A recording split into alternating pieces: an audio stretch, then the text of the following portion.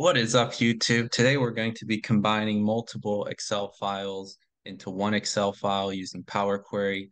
I got Stefan Hitchen here, economics student. I heard you've been having some issues here combining Excel files. So tell me more about this data that you have, Stefan. Yeah, Alex, we've got some historical data on GDP for 30 different nations. And basically, what I want to do is combine them all into one graph, overlaying GDP and temperature and the relation there.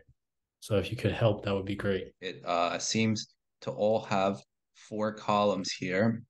So we have date, GDP in billions, it looks like, per capita, and then an annual percent change. And it seems like they all have these first 15 rows here, which to me seem unimportant. Are these 15 rows important to you? The only row that is important there is three, which is the country. All right, so you can go into get data. Want to get data from a folder, and we can literally just find your folder here and click open. Oh, it looks like there's one file that's not recognizing the format of, so looks like that's something we got to be cautious of. So we'll delete that, and let's try this again, and we'll start from scratch now that all of the files in there are CSV.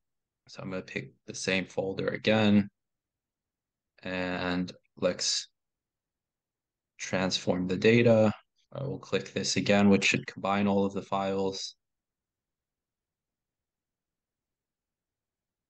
All right, now we need to figure out how we want to combine it. I'm just going to click OK and OK.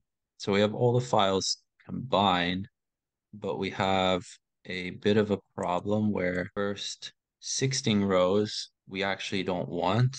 Also, column three and four, we don't want. The nice thing is, though, we have the file name here, which actually gives us the country. So we can filter this here. I mean, we could have done it earlier, but we can just filter out all of the blanks, and that's going to fix part of that. We still have like a duplicate here where it has GDP twice, so we don't need that either. So we'll filter the blanks again. All right, so we need to actually now make the first row the header. So we'll click this, and we still have a little bit of filtering where we still have these like headers randomly throughout because it like stacks um we got the files stacked on top of each other, and it has the header stacked on top of each other. So we can fix that in Power Query. And this should have the data fully cleaned up. So if we click close and load, now we have all of these combined together as one table. So what would be the next steps from here now that we have this combined stuff? And So the next steps is to get rid of column D and E. so you don't want column D D and and E. E. Yeah. Okay.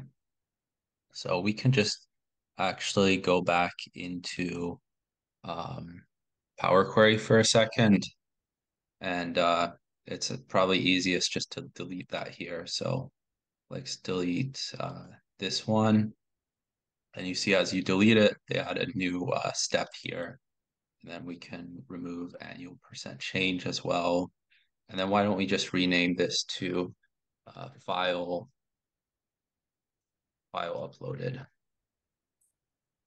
The country is pretty consistently, it looks like the first thing left of the dash, which will make it easy for us to extract.